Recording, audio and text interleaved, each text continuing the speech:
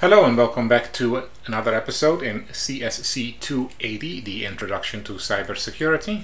Today's topic, role-based access control, which is the last of the videos in the access control mini-series.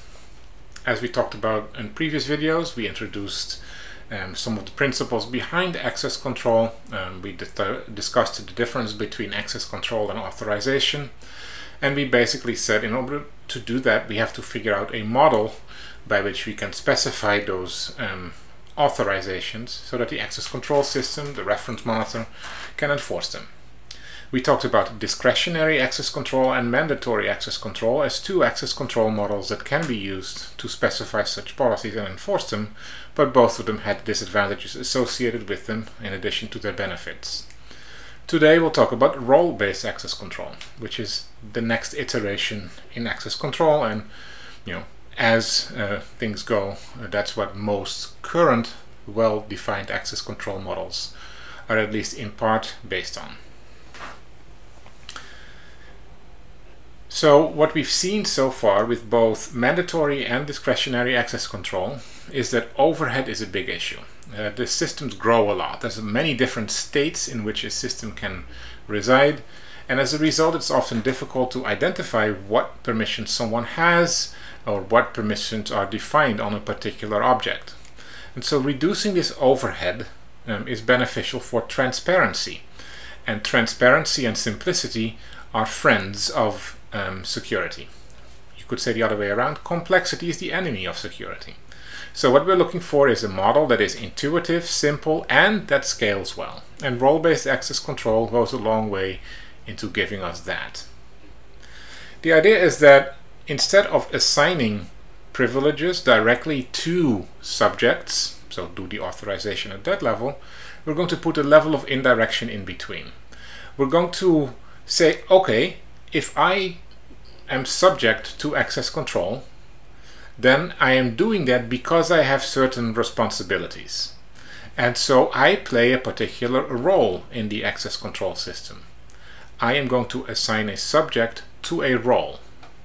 And then because of me being assigned a role, I will receive certain privileges, which means that privileges are also mapped to a role. And I've created an indirection there, where subjects map to roles and privileges map to roles. And when you put those together, I have an indirect way of going from subject to object or to privilege. There's a couple of benefits there. First benefit is that that second mapping, the mapping between objects or privileges and roles, is mostly stable. And it does not change nearly as much as the mapping between subjects and roles. And that's a good thing, because even if I can only eliminate part of the moving complexity of my access control model, the overall picture becomes better. The mapping between roles and users is often fairly intuitive, at least it starts out that way. In practice it goes complex rather quickly. And even more so now is that I'm able to enforce separations of duties. I can now go to a point where I might be able to say, listen, I am assigned the role of a web developer. Someone else is assigned the role of a deployment manager, someone who's going to take the work that the web developer did and made it live on the system. We don't want those two roles to be combined in the same persons. That way, by having that separation of duty there, we minimize the risk that someone is going to write malicious code and push it into production themselves. If my access control system has a mechanism in place that it can enforce that I am not both a developer and a deployment manager, we're off for the best. And it is a reasonable assumption to do and not very complex to understand. I don't have to necessarily go into every single detail as to why I can't do certain things. All I do is stick at the level of roles. And then as people move in and out of roles, the access control system adjusts, but the policies stay the same. So other than intuitiveness, overhead is reduced by using role-based access control. Let's take a very simple model. Let's say that we have a situation in which we have, let's say, 4 privileges: read, write, execute, and delete. we have 5 roles and maybe 100 individuals who play those 5 roles, and maybe 100 objects on which privileges are defined. If I would have to do this in a discretionary access control system, I would map my object to my subject and factor in those different privileges. So what I would get is a state of potentially 4 times 100 times 100 is 40,000 possible authorizations that I need to maintain. And that's a big number even for a small system as this.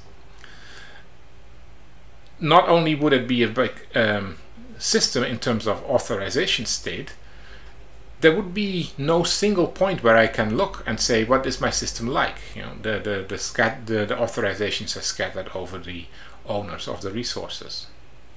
Now bring in access control.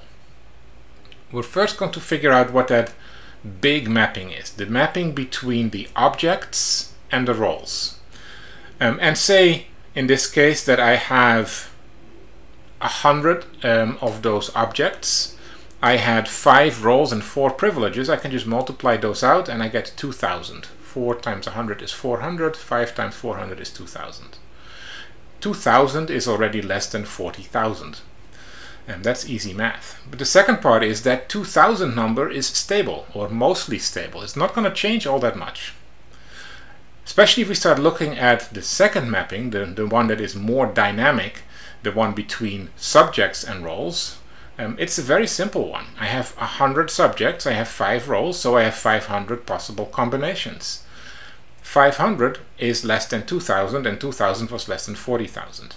Now the benefit is that now I don't have to multiply 4,000 and my 2,000 and my 500. I can just add them up together, which means that I get a total number of mappings to maintain of 2,500. So 2,500 instead of 40,000 is a major leap forward, especially knowing that of those 2,500, really only 500 are the ones that probably require ongoing and regular maintenance.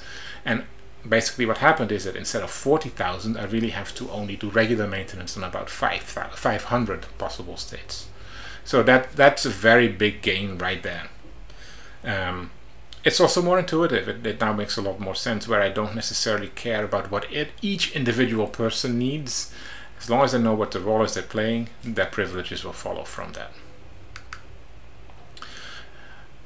So graphic representation on the left of the figure, what we'll see is on the first column are the users. The users are mapped to roles and the roles are mapped to objects through permissions, or maybe the other way around. Permissions are mapped to roles, roles are mapped to users. But the key point is here, these are many to many mappings. So I can have a user play multiple roles. I can have a role have multiple permissions. And permission can be part of multiple roles as well. And so even though there's a lot of interaction happening there, because it's so intuitive, it is easier to understand and easier to track. Some of the access control models will also allow us to organize roles in a hierarchy. So let's look, for example, at the right-hand side of this image here, where we might say, you know, everyone in our community has a basic set, minimum set of privileges. For example, anyone who has in the Adelphi community an ID number has a swipe card, and with that swipe card you can get into the parking garage. So at that point I would assign the privilege of entering the parking garage at that top level role. Everybody has it. But from that point on, the rights start diverging a little bit. For example, I could be a student, I could be a faculty member, or I could be a staff member. And maybe I am a combination of those. This system will allow me to do that. But I can say, okay, so let's say, what can students do? Well, students can register for classes, and students can receive grades. Faculty members cannot register for classes. They cannot receive grades, but they can give grades, which means that even though we have a common base, we start diverging from there. And maybe administration has yet other permissions. Now I could, for example, also write at this point that a faculty member is allowed to take classes. So you can be a faculty member and a student at the same time. But what we can also do now is say, but not at the same time. In other words, you cannot, as a faculty member, you cannot be your own student. Because I have the ability to write roles and I can define constraints between roles, I can now express very easily in policy that someone cannot be their own student. I did not have that capability before, and by being able to organize what I do in roles and organize those roles in hierarchies, I do gain additional capabilities that I didn't have before. To make it a little easier to reason about this, all these different new features that our role-based access control model gives us can be broken down into 4 base models. Role-based access control model 0, the base model, talks about that concept of users being assigned to roles and roles being mapped to privileges. Role-based access control level 0 also introduces the concept of sessions, and that means that I can define restrictions, both just unconditional or conditional on runtime. And what I mean by that is the following. This idea where I can be a student and a faculty member at the same time. Yeah, I can take someone else's classes. So it's not a restriction that is active all of the time. It's only active when I'm actually using it. That's called the dynamic separation of duty. I might have others that are always the case. So, for example, the deployment manager and the developer, they should never be the same person whether or not they have them active. Otherwise, you could develop your code, deactivate your developer role, activate your deployment manager role, and then deploy. You don't want that. That would be a static separation of duty. If I start adding hierarchies to those roles, where the highest level role in the hierarchy has the least number of privileges and the lowest has the most, that's called RBAC 1. It builds on RBAC 0, that base concept, with users, roles, privileges, and sessions, and then adds those hierarchies. Also building on that base concept, but not including the hierarchies, only the constraints, so the separations of duty. That's called RBAC 2. And then if I combine everything together, hierarchies and constraints and objects and users and etc., at that point I have RBAC 3, which is the most complete version of the model. And also the most flexible one. That's the basic idea of role-based access control. In reality, we'll never see a system that is purely discretionary or purely role-based or purely mandatory. It always takes elements of both.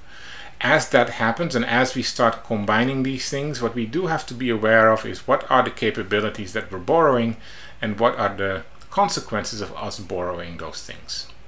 But in the end, that is what access control is all about. We adopt a model that allows us to specify policies. Those policies determine our authorizations, and the access control system enforces them.